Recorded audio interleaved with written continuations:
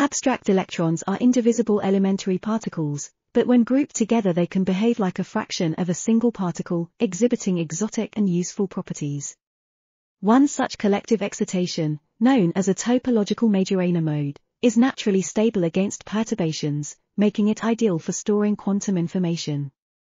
In this paper, researchers demonstrated a verifiable identification and braiding of topological Majorana modes using a superconducting quantum processor as a quantum simulator.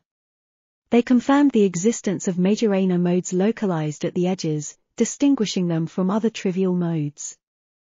The team also proposed a non-adiabatic technique, which revealed correct braiding statistics in their experiments.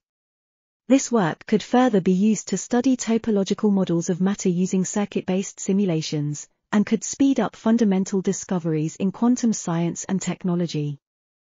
This article was authored by Nikhil, Harle, Oles, Shtanko, and Ramis Movassagh. We are RTCLTV, links in the description below.